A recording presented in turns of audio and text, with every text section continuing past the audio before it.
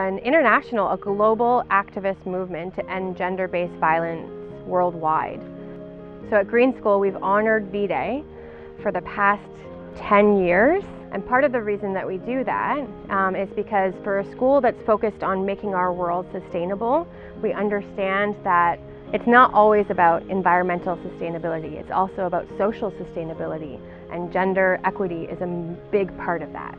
It's a really big issue, and like the entire world is facing it, and it happens to women and children. I feel like we should all have an awareness so we can help prevent it from happening ever again. It's also super important to educate, especially from early years up, and we have such young children and they're going to grow up and be our future change makers, and you know, it's just really important that we tell them what is happening and how they can, you know, stand up for themselves and stand up for their friends and just be there for people too.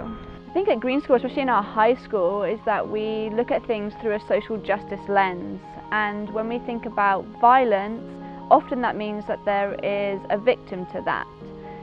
So that's one of the reasons that we celebrated, but also to empower the young people that we work with, for them to advocate for healthy relationships and for change in the world that they're going to be leading in the future. 3 pillars of the V-Day project.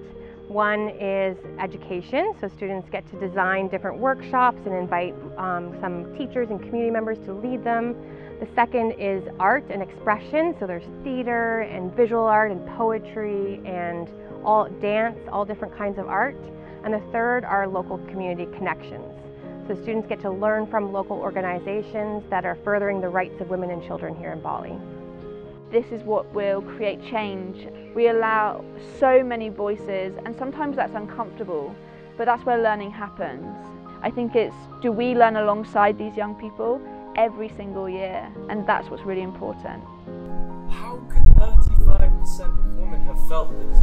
A violence so hedonistic, I could not begin to imagine. Think about it, please, please think about it. This happens to the masses.